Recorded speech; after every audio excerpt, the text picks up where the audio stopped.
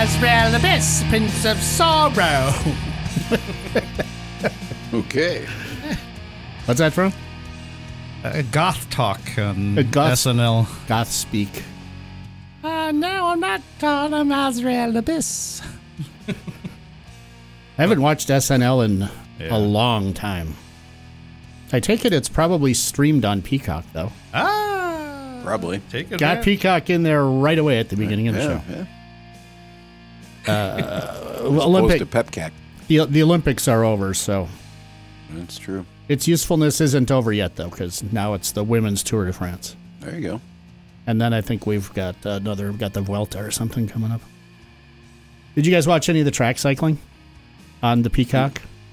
Very briefly, one race, and it was pretty insane. So when we're done with the show, at least for a little bit, we got to watch part of the Madison, which is the one that has the most people on the track at the same time. And there's two guys on a team, and it's the deal where they grab the guy that's tagging off and fling him, whether it's into another guy or into the side of the track or whatever. I don't know, but it's very bicycle roller derby. Yeah, very that's exciting. what it sounded like. Yeah, kind of like Rollerball. Right? Didn't they used to? That was a pretty good movie. Been a long time. All right, everybody, it's Full Spectrum Cycling. Got off to a rousing start there. Mm-hmm. This is number 267 already. That's Tony right there with the MSC Alien. Same one as last week. Sorry, just did you happened to wash coincide. it? Of course, I washed it. Did you wash it? I wash all my clothes weekly. JK looks like he was at a club meeting today with his fancy shirt on. In a seminar all day long. Seminar for stuff you're never going to use? No, stuff I'm going to use next year. Oh, right on. Well, at least you have a head start. Right. So, yeah, Madison. So the Olympics are over, but that was an amazing thing. It's 200 laps of however long a track is. So it took about an hour. Wow. Very cool. And it's super even though judging by the name, can you guess where it might have been started? Yeah, Madison? Madison Square Garden. Still Madison. Yeah. But it was back in the early part of the century when they did the 6-day race stuff. And it's real popular in Europe now, but it really isn't super popular here. I don't think any Americans were even in it. If they were, they didn't do very well. Reminds me, years ago, I met a gentleman at the UWM library who talked about how his father back in the old country worked for Fiat. And he told me that on the top of the factory was a racetrack. Oh, yeah. And I was I've kind seen of pictures like, of it. I'm like, I think this guy's full of shit. And then I went back to my office. I'm like, oh, my God.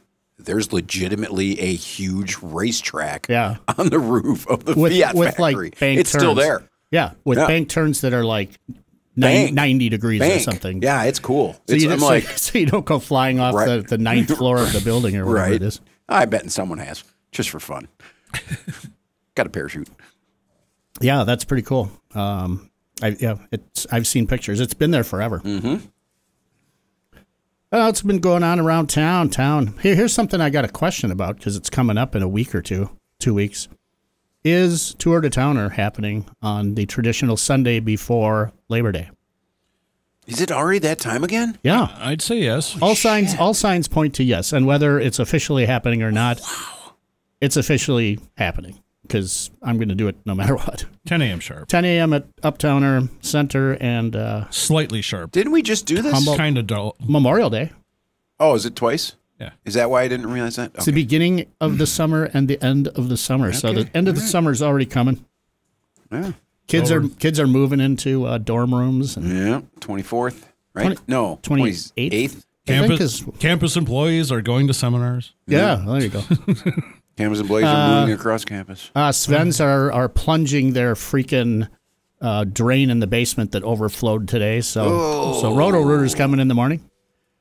I don't know if I must not explain how old houses work very well. I think I've got the don't use the microwave and the toaster at the same time. Yeah. Got that one pretty well down, but now dishwasher plus washing machine, maybe don't do that. I don't know. Also, did you get the drain? I got it to drain, which was kind of cool. I got plunge, and there was probably at the drain itself 4 inches of water. Okay. So it didn't. It sloped down to it. It got a little bit of stuff wet, but not bad. And I think it was mostly dishwasher and washing machine, not That should be fine. poop and pee. Right. But it took a while. But once it went, I swear to God, it could have sucked all the curtains off the walls. It was really sucking good. So I'm like, well, I'm still having Roto to come and do a little roto Really rooting. expensive. Yeah, with the coupon, $2.95. Oh, it's way cheaper than mine when I had him come out on a Sunday. Yeah. So I have it typically done every 2 years, but apparently I went 3 years, and that was 1 year too long. Oh, bummer. There's the tree on the parkway. Even though Roots are everywhere. Well, they did the sewer lateral line halfway up into my yard, and I thought, well, that should take care of that. Remind me to tell you a story about this. It doesn't need to be wasting our time now. Does it have poop and pee in it? It does. It has River West 24, poop and pee in it. Oh, right on. Okay. And a poor man having to cut my lateral in that they forgot. Oh, well. And think about how much poop and pee was coming out of that when he cut the hole. Yeah. Molly said he never saw a man get naked faster in her life. Wow. Yeah. Let's talk about that later. Yeah. So tour to Towner, and then coming up Saturday this week is Center Street Days. Yeah, it is. It is. Which is a heck of a fun thing with the especially right away. Decent weather too, I think. Right? Yeah. Let me consult the computer. I think maybe tomorrow and yesterday were rainy, I believe. Thursday, Friday. Ooh, Saturday is 40% chance of rain, guys. No. I want to get. Refreshing. I like to get that art cart race off right at the beginning. Make sure that happens because that's a lot of fun. Yeah, but they're saying it'll be fine. We should make a cart. We got Afternoon time. might be heavy. Think we can get a cart done? An Xtracycle powered cart? I think Voot We can't do that. I think Voot is getting pushed by Shawnette for either Like Towner or Towner / for Martha sponsored. Whatever. Oh, Something okay. like that. Oh, he's getting pushed on a cart, not getting pushed off the stage. No. Yeah, because he's gotcha. So that'll be a fun thing. The Graham that got smoked on his motorcycle right at that corner is going to have some sort of benefit-y thing or one of remembrance one of deal. his bands was supposed to play the quarter stage at that's sad. 3:45. That's sad. It was his first day having a motorcycle, I heard. Well, it was the first. He just got that motorcycle the day before, but he was not. He's that was an not his accomplished rider. Right. It wasn't. I don't know how accomplished he was, but it wasn't his first motorcycle. That sucks. Yeah, at some early hour of the morning, and Well, yeah. We're not gonna- yeah, but whatever. Tony's got a new bike. Let's hear about your new bike, Tony. Tony, boy. Sometimes you got to talk about lemons and lemonade. Right. Yep. For sure. So, I don't know what year it is yet. I haven't done any research because I don't care. But I got a $2,200 Xtracycle Edge Runner for $400. I swear to God, the guy never used the thing. You It's helped a me garage- take it apart. it's It a garage clean It for was sure. like there's cobwebs in the wheels. There's dust everywhere. And last night it went 33 miles an hour with that e-assist kit that I wasn't even noticing it until I looked down at the gauge and said 33, and needless to say, depressed the brakes rather rapidly. Yeah. So it's. But yes, I have. I lost my. I feel bad that my Chinesium cargo bike was stolen because I lost some really good parts. But I think in the long run, I am getting a lot nicer bicycle to ride. Yeah, for sure. It's a bike that before they got the integrated motor setup that they have now, they offered it with a bolt-on mid-drive Bafang kit, which is similar to what we slapped on the thing over the last day or two. BBSO2, 750 watts, more than enough. Yeah, that's nominal, so it's probably like 1,200 peak or something. Yeah, it's got plenty of power. It boogies. It absolutely boogies. And it'll have a boy. It'll have a boy sitting on the Has back a of it, boy on the maybe back. even in about an hour. Oh. Did you get the... No, I don't have any of that on yet. Antelope. But he can live life wild. You know what you could get? You could get from Surly now. You know what you could get from them because they got a new thing? Remember the Sunrise bar?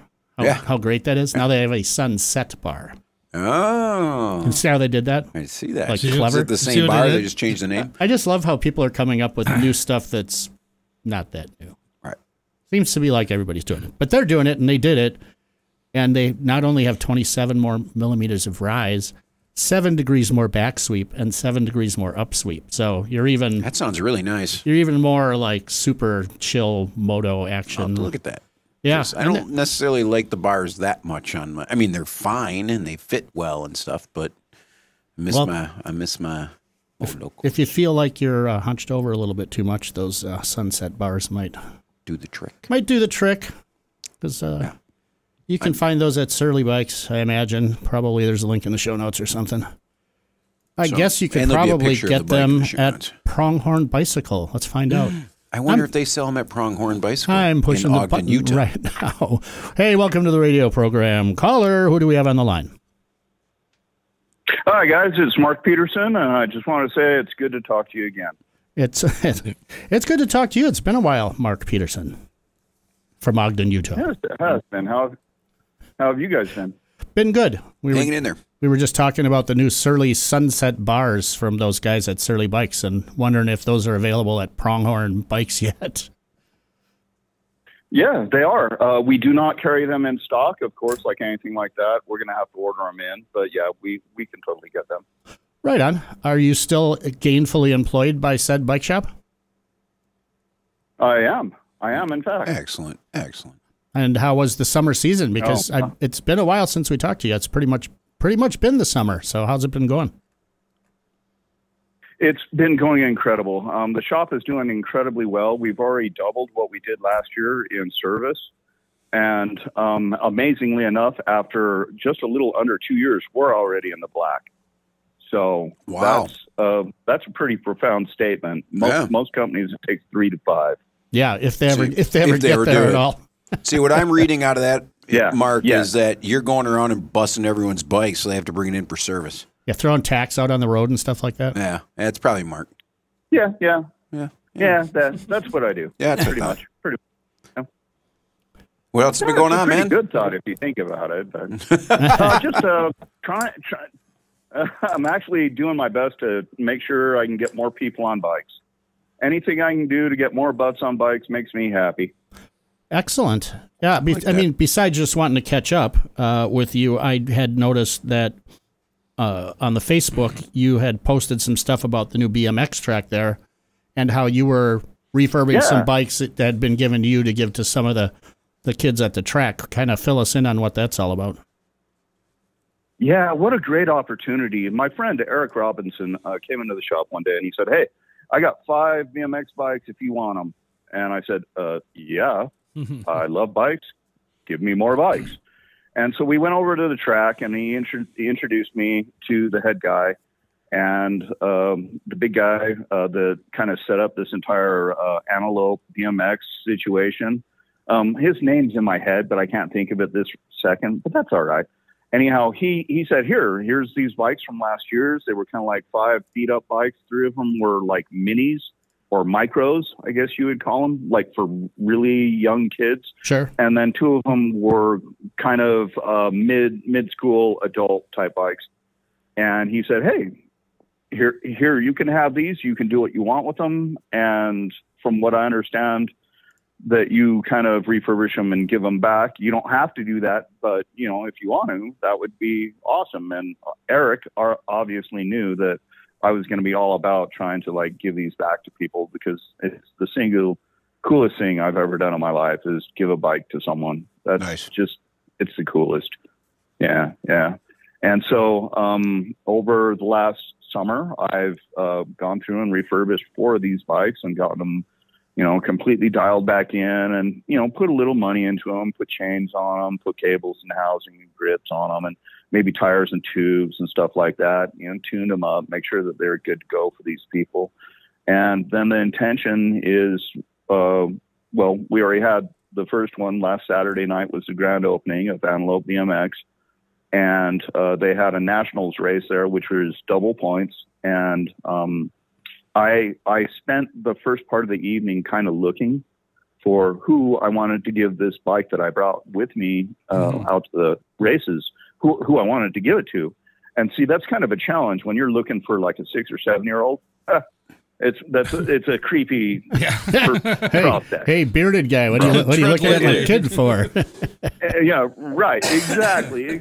So, needless to say, I spread the thought out amongst other people, including the big guy at the track, and said, "This is what I'm looking for. I'm looking for someone who's going to be able to take this bike and it's going to stoke them, and it's going to help their family." And it's not going to be a hindrance. It's not going to be something that is just ignored later on, like they just put it in the corner and they're like, "Yeah, whatever." It's got to be for a kid that is just ravenous for the sport right now. And I saw this one kid that just kept looping during practice on Saturday. He just kept looping and looping. And he had like the paper plate, number plate on his Strider looping bike. Yeah. And it was a full on like Walmart bike. And this kid just kept going and going. And he did probably 7 laps. And I'm like, that's the kid. That is the kid. So I talked to a couple of my cohorts and they agreed. And so Eric actually accompanied me, kind of following this kid back to his parents and then getting his parents' attention without the kid noticing. And once we got the sneaky. Yeah. So once we trusting. Right. So we got the dad's attention, and the dad had something surprising to say. He said, he's kind of fading out on it right now, but our daughter is going bonkers. This would change her situation. And I was like, "Oh, do you want to see the bike?" And he's like, "Yeah, absolutely." So I took him back to my car where the bike was at, and I showed it to him. And he was like, "Oh my God, are you serious? This would totally make her summer. She would just go she'd go off on this." I was like, "There we go. That's who it is." And the really kind of cool thing of it is Eric said, "Hey, do you want me to get you up announced in front of the crowd and do this all?" And I was like, no. This is not about me. I'm not looking for any kind of, credit. All I want to do is make some kid's night, and maybe their summer. And so we snuck up on them at the perfect time with the bike, and we showed it to her. And we said, "What do you think of that?" And she was like, "Oh, this is super cool." And was like trying to get on it all at once. And her nice. Little buddy who's right next to her, they're both in like full BMX leathers and full face helmets. And they're all of 2 feet tall, are trying to get on this bike and stuff, And it was like Ewoks and BMX, and she was super excited. And she got on the bike, and I said, "Let me get a picture of you." And I got a little bit of video of it too, but I also got a picture where the look on her face was just, I'm getting goosebumps thinking about it right now, man. That's what I'm here for. Gonna need that for the show notes. Yeah. Hey, guess what? We're at the starting line of the BMX track. It's usually the highest part, so we're getting to the top of the hill. Right at the starting gate. We're at the starting gate this week with our beer run. There we go. JK made a very, very good lunchtime stop at Downer Liquor there and picked up a 6-pack of Carbon 4 Brewing's Fantasy Factory.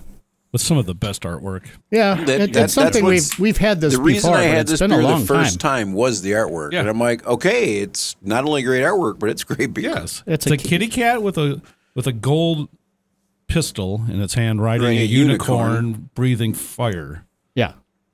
That's what it is. It's good artwork. And as described, that's totally what it is. Like, I don't even need to see the label, and that. Yeah, I see it. Yeah, good stuff. Are you imbibing of the beer where you are there in Utah, Mark? Yeah. I always have a nice cold beer at the right time, especially at the top of the hour, and it's just the standard PBR.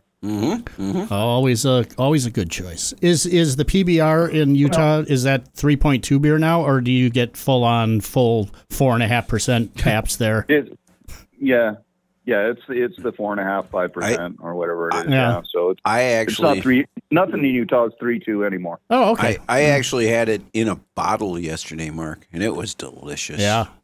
That was left over from when Ken Keene was on the show. Yeah, is that right? I think, or something.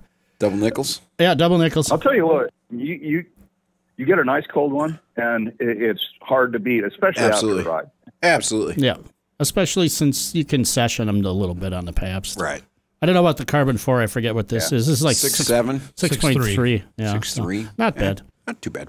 Hey, Mark, did you watch any of the Olympic cycling events during the last couple of weeks? I did not watch them the way that I wanted to watch them. I did try to keep up on them, and I am pretty amazed with Tom Pidcock and his capabilities. And I think that the U.S. did really, really well. I think that mountain biking needs to have downhill in the Olympics. I think that the cross country and all that kind of stuff get a little bit washed out, but that's me. Yeah, and I mean, we've seen this before. I think in London or wherever, that the courses they make for the cross country mountain bike are more suited towards road racers, really. And Pidcock's an awesome, Tour de France type rider too. Yeah. But you could ride a drop bar bike on them. Yeah. What I'd like to see, except for that one section, there was some little rock drops and stuff, but I didn't see much on there. And not to say that I would have blasted over that stuff without killing myself, but the rest of the course was really 99% power, 99% engine, And I don't know. I'd kind of like to see like an enduro setup where it's kind of like a world rally deal where you have like transition stages and then you're timed on a certain part of it, but you get to the start at your appointed time and you go. And, something that would be, I don't know, to me more interesting, I guess. Well, there's so many cool combinations that could be possible out there. Look at all the different other sports that they've done things with in the Olympics where they've combined multiple disciplines within one realm. Just imagine the same kind of thing in mountain biking or cyclocross or gravel or cross country or road bike. Just if you could take the standard thing and then also have these other offshoots where it would just be awesome. But I don't know. We'll get there eventually. Yeah. So do you know that that Remco Evenepoel won both the time trial and the road race, which is like phenomenal after having come in third at the Tour de France a few weeks back. But the cool thing, and I actually heard it today, I was reading something that he wrote because he took a few days to kind of put his thoughts into words. And they had considered not doing the swimming portion of the triathlon because the Seine River is, people were getting sick and stuff. And so they were going to make it a duathlon was like the Wednesday between the time trial and the road race. And he's like, I seriously considered if they would have done a duathlon, entering the duathlon. It's like, he was. It's just like the guy is just made for speed. But last week was track racing. I got to admit I'm not like super knowledgeable about it, but some of the events were really cool.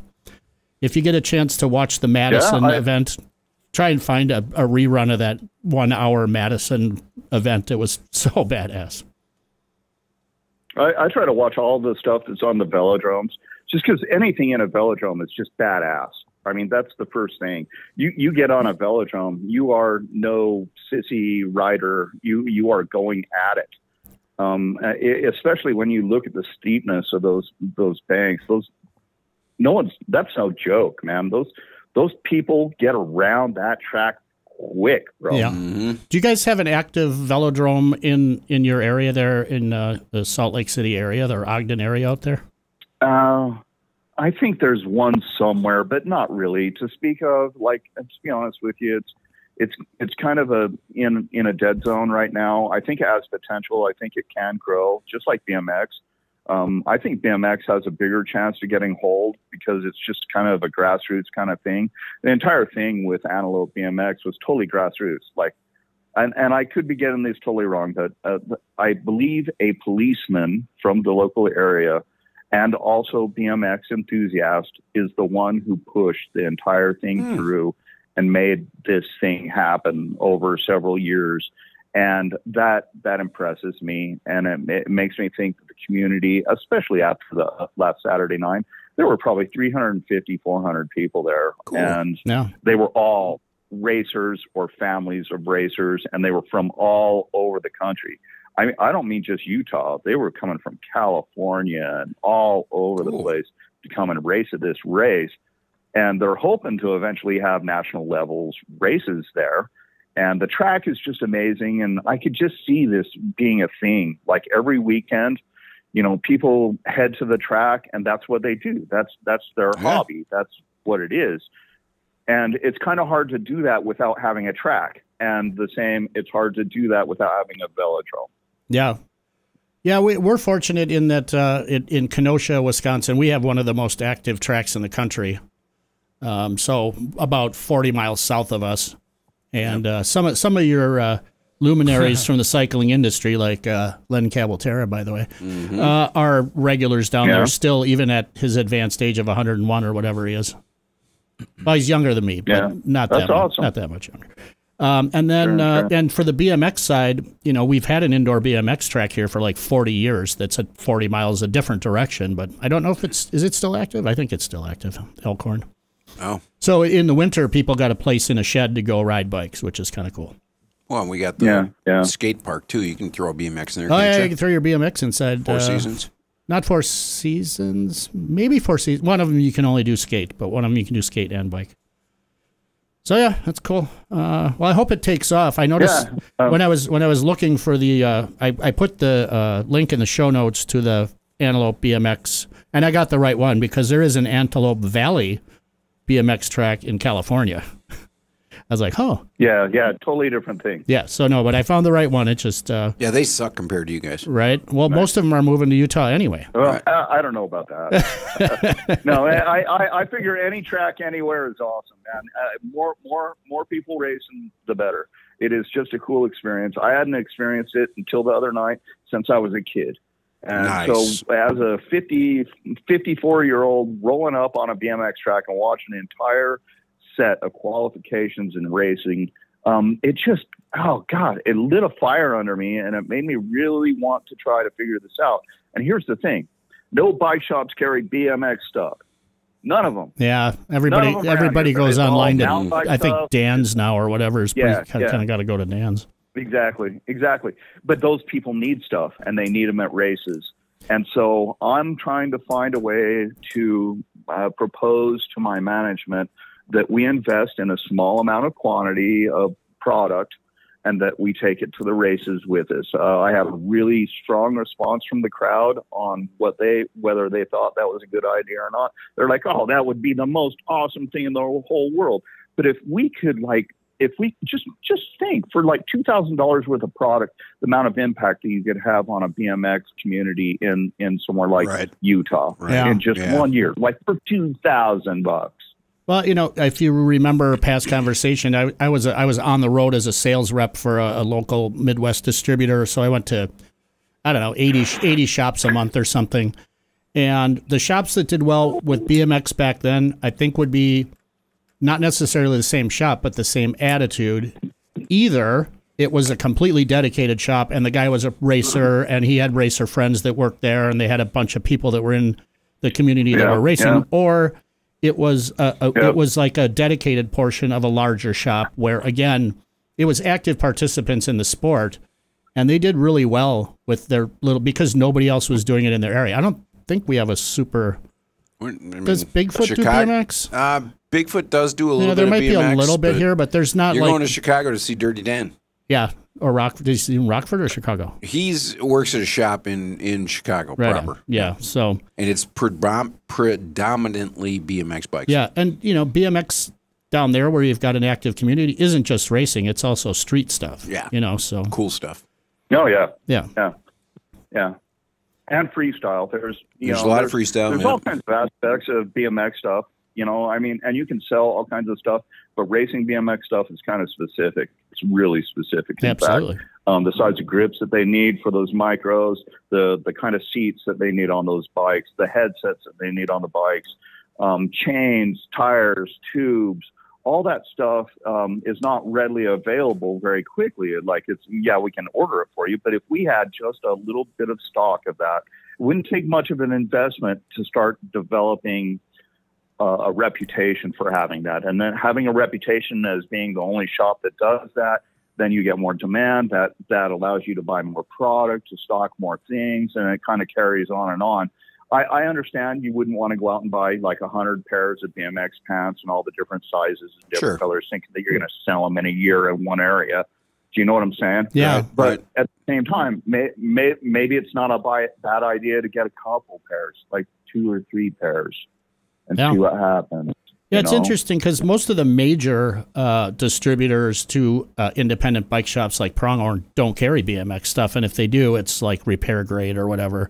But they're really not into it either, so you kind of have to find a dedicated distributor for BMX stuff too, or go direct to manufacturers, which, you know, that requires a lot of work. It's a lot of time to make those relationships work. So exactly, and I've been kind of trying to re-envision what my future looks like, what it shapes up to be.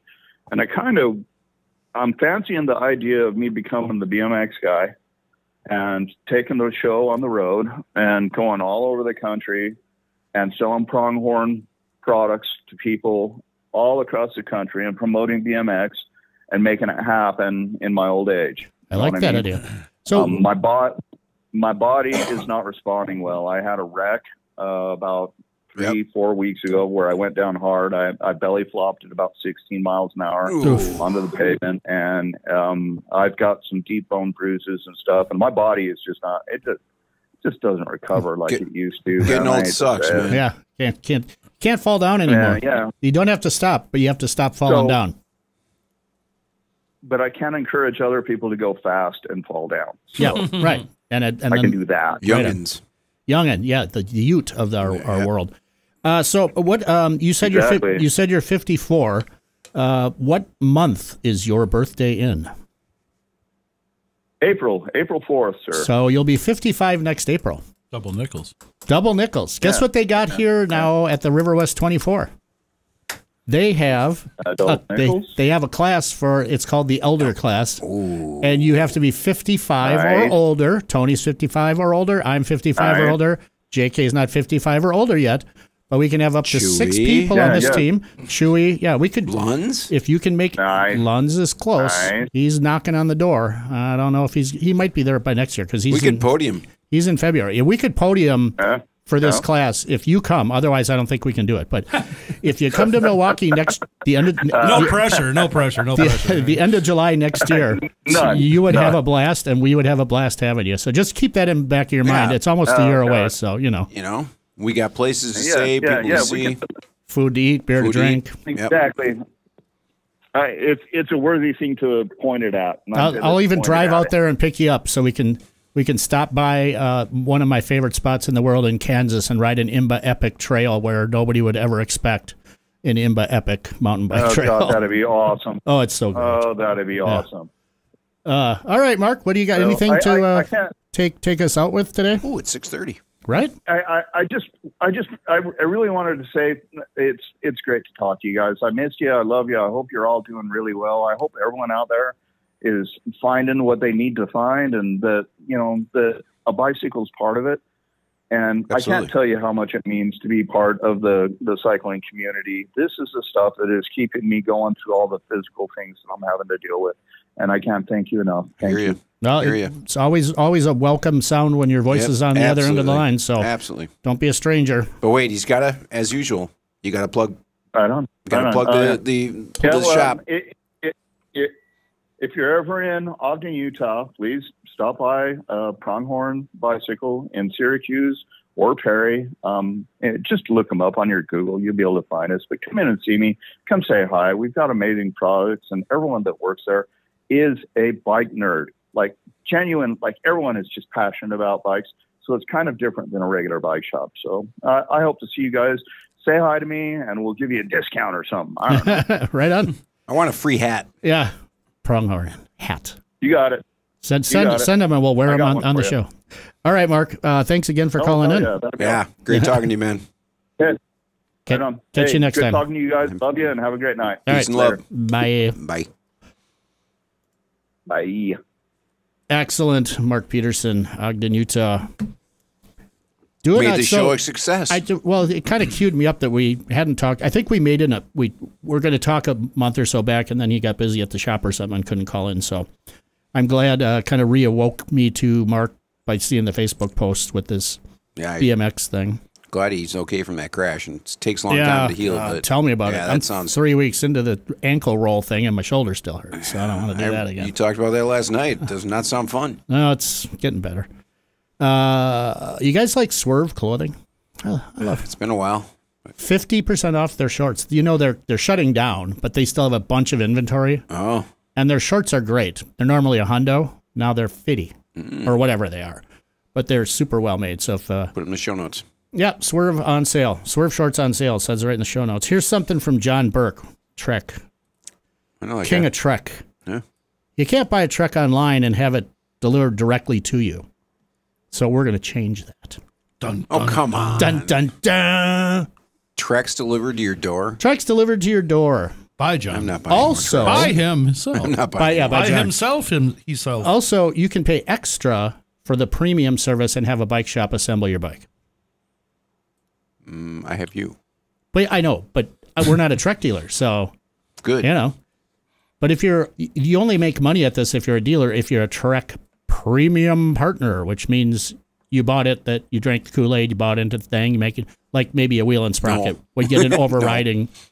No. I don't know. I'm just, I mean, I guess it's the way of the world now, the online thing. I'm just dang well not sure about that. Boom. Anyway, that's what he said. We're going to change that. Okay. Meaning you can buy a Trek online, apparently. Apparently. Here's another one. I think this is great, though. That's not great. This is great. Okay. CPSC, Consumer Product Safety Commission, or whatever it is. Well done. Amazon is liable for hazardous products it sells. And I believe this came around from the shitty, fiery apartment fire batteries, but other things that they sell, even through third-party vendors, they can be liable. They can be liable for. Good. Right? I just bought Joy Division oven mitts.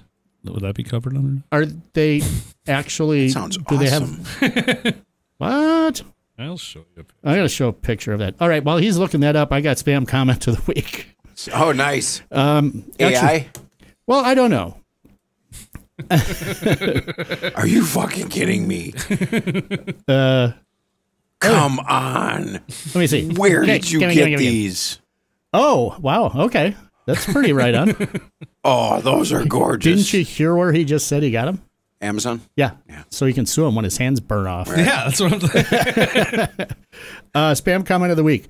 The level of my fascination with your work matches your own enthusiasm. Your sketch is elegant, and the authored material is impressive. Nevertheless, you appear concerned about the prospect of being headed in a direction that could be seen as dubious. I agree that you'll be able to address this concern promptly. This is fucking AI. I know, but that one was good. It's but then there's funny. another one. I mean, I can't stop. Hello, I really like your writing so a lot. Share we keep up correspondence. Extra approximately your post on AOL. Wait. I need an expert in this house to unravel my problem. Oh. Maybe that is you. Taking a look ahead to see you. So at any point in the word extra, is there 3 X's? No. Triple X? No. I mean, because this sounds like a porn comic. No. I've seen those, though, yeah. Triple X, X, yeah, no. I someday we'll stop the spam comment of the week, but not this week, apparently. So, so we did it again, and thanks to our good friend Mark Peterson, we mostly didn't have to do anything this show, as far as I know. Software update. What? Oh, okay. Let me do that. Don't look over my shoulder at my password so I can have that happen at midnight tonight. We'll be back next week, I guess, for show number 268. That's what we do. That's what we do. Bye.